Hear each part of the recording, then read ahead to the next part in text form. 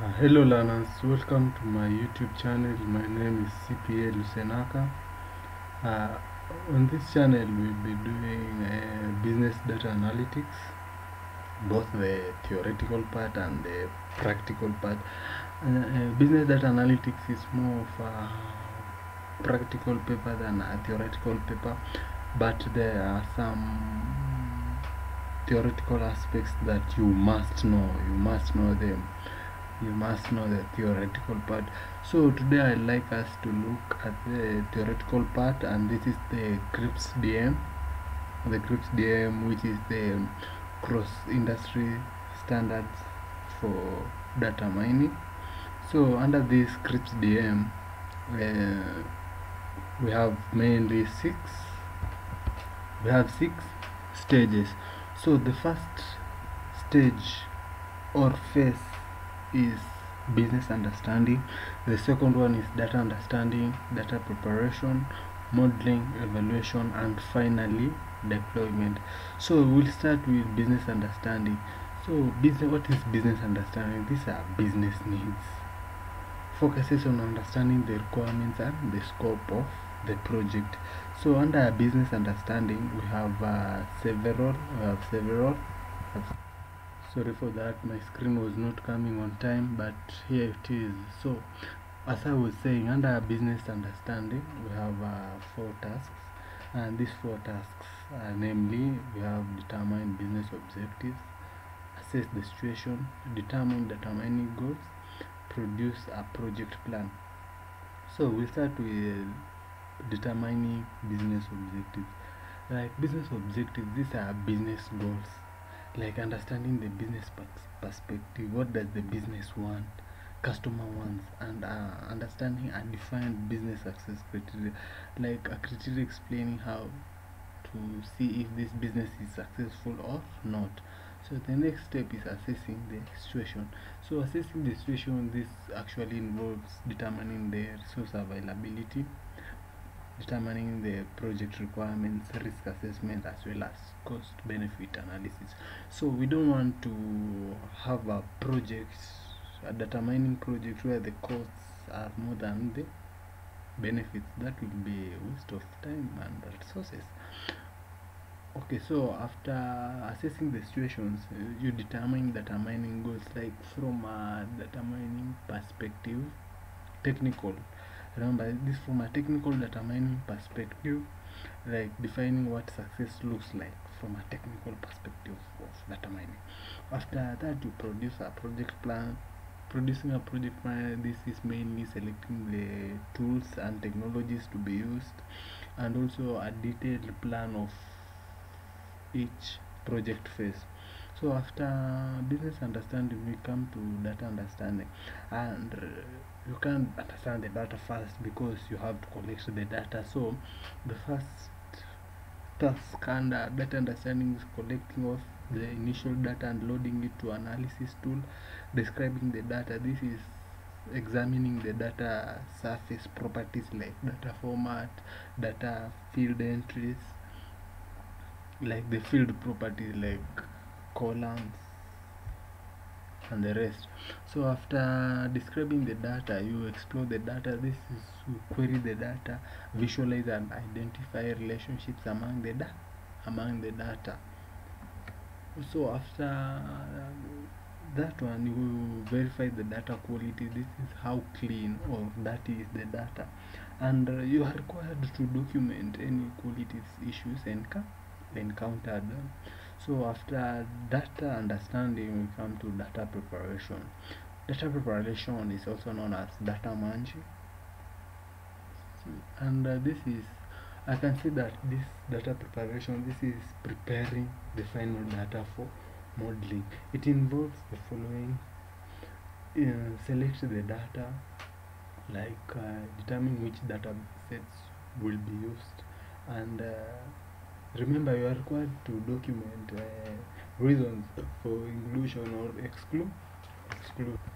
So after you select the data, and you then clean the data by correcting, imputing, and removing erroneous values, removing duplicates so as the data is clean. by that, this data cleaning is a whole topic, a whole subtopic. We'll cover it under this YouTube channel, so please be a regular visitor of our videos. Soon enough there will be a video out on data cleaning.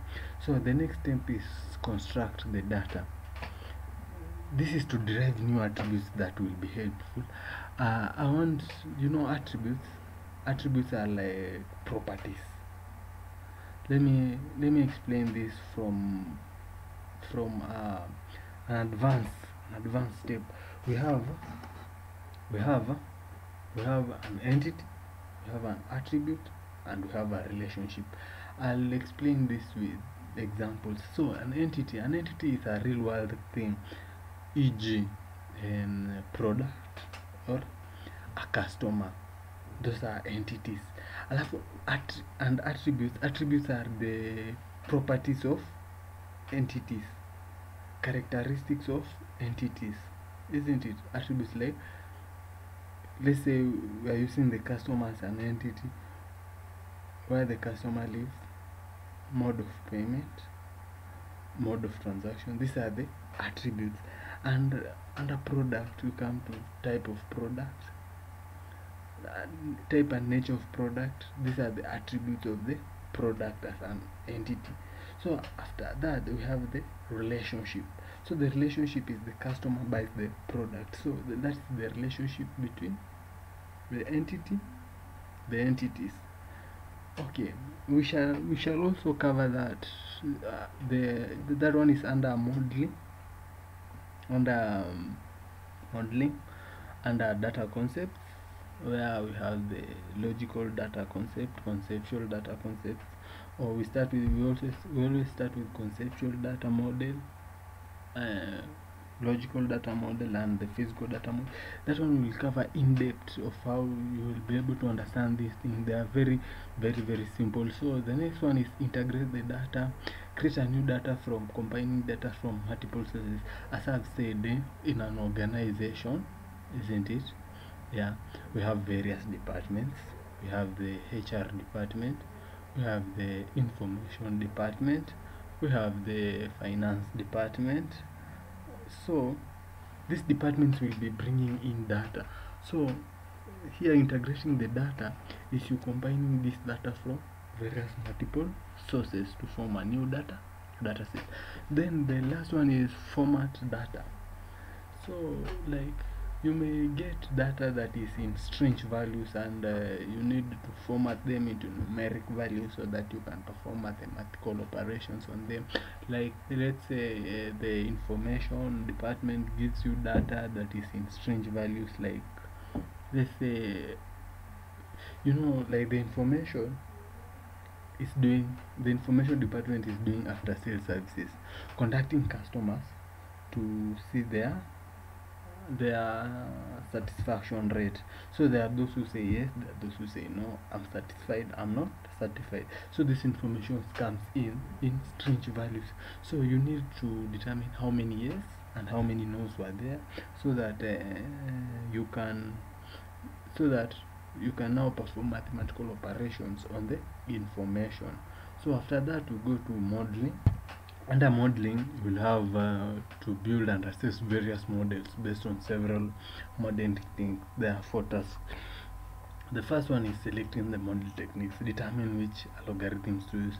There are 2 modeling techniques that I know of, but there are many more that I've not known. The first one is the ER model, that is the entity relationship model. I've just explained it there. The ER model is the one that have the entities, the attributes, and the relationship. And then we have a UML. The UML is Unified Modeling Language. We shall also talk about that under data models. So after you select the modeling techniques, you generate a test design. Like, depending on your model approach or model technique that you have chosen, you might be required to split the data into training data, testing data, and validation test.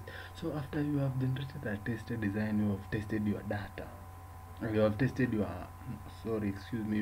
your model.